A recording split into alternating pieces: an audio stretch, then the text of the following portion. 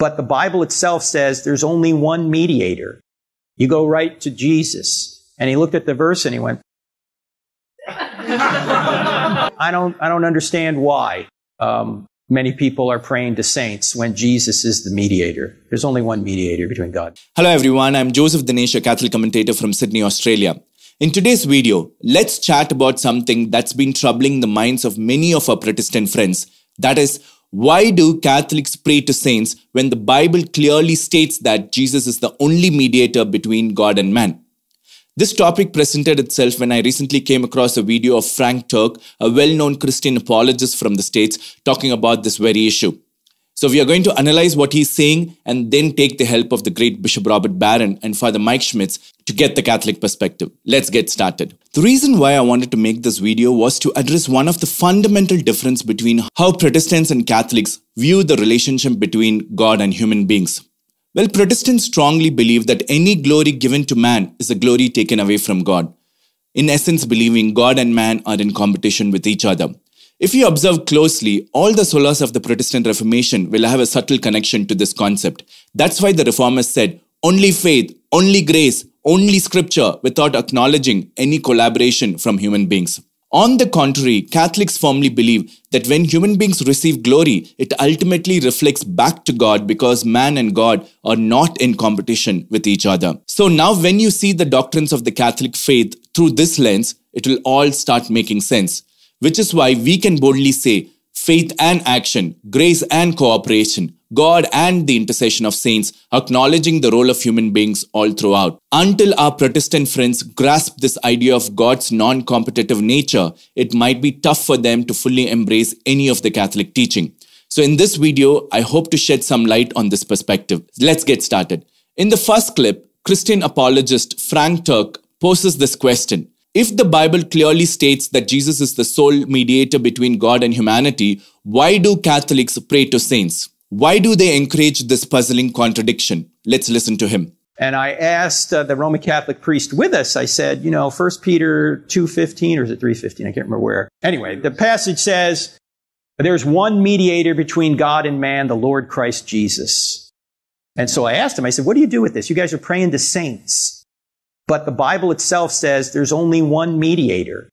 You go right to Jesus. And he looked at the verse and he went, I don't understand why many people are praying to saints when Jesus is the mediator. There's only one mediator between God. It's not surprising that as a Protestant apologist, Frank Turk has not yet understood or embraced the idea of God's non-competitive nature. Now, rather than citing multiple scripture verses in support of the intercession of saints, I defer to Bishop Robert Barron to clearly explain the concept that God is not in competition with humanity. Let's listen to him. That God exists in such a way that he doesn't stand competitively over and against his creation as though it's a zero-sum game.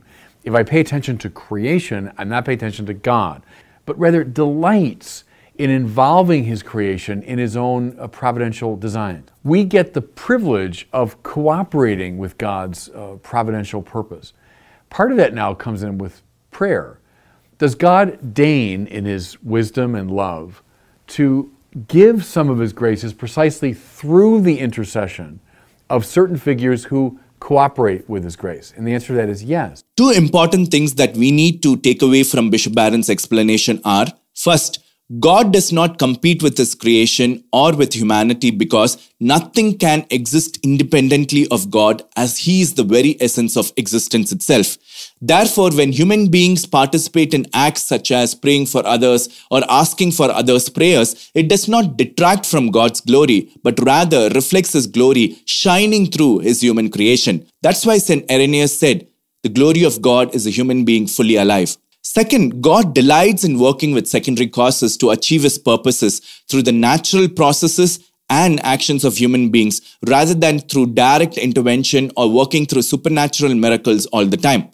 This reflects God's desire to involve his creation in his divine plan and to honor the inherent capabilities and responsibilities he has given to humanity. Now, having explained this, I also want to point out the inconsistency among Protestants who oppose the intercession of saints.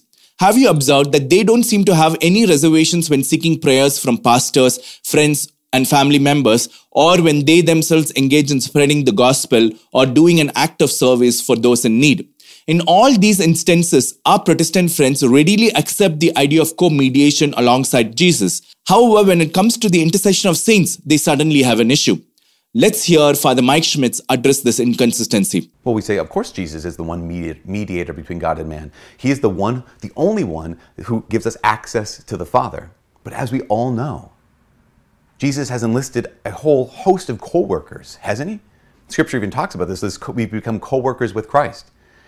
And in that, whenever you've taught someone about Jesus, you were a mediator of the teaching of Jesus. Whenever you've prayed with someone, you were a mediator of God's grace in a certain way. Whenever you even gave someone a Bible or shared a link to a video like this, you became a mediator of part of God's truth, part of God's word, part of God's wisdom, part of God's life.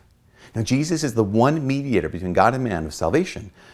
But again, as I said, he's enlisted a whole host of brothers and sisters, co-workers, and he's commissioned us to be co-mediators. And I say that in a very specific term, with him. So now my question to our Protestant friends is, why are you not applying the same logic that you do with saints to human situations? Well, if you do you know how unreasonable it will sound? Let me illustrate that for you. If someone asks you to pray for them, you should say, why don't you directly pray to Jesus?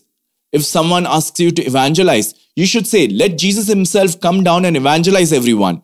If someone asks you for help, you should say, go ask Jesus directly. Why are you asking me? I hope you get my point.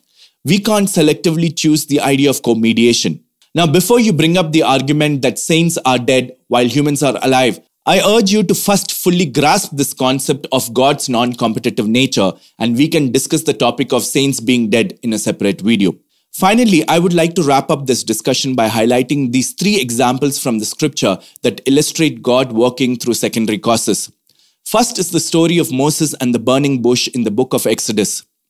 In this narrative, God chooses to reveal himself to Moses through a burning bush that miraculously remains unconsumed by the flames.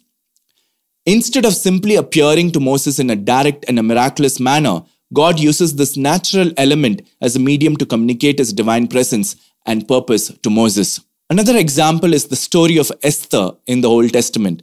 God's presence and intervention are not explicitly mentioned in the book, yet is providential and is evident throughout the narrative. God works through Esther's courage, wisdom, and actions to deliver his people from destruction, orchestrating events behind the scenes to ensure their safety. In the New Testament, the story of the Virgin Mary's role in the incarnation of Jesus exemplifies God working through secondary causes. Mary's willingness to cooperate with God's plan by consenting to become the mother of Jesus demonstrates how God chooses to work through human beings to accomplish his divine purposes. I hope this video was helpful. Let me know your thoughts in the comment section. God bless you.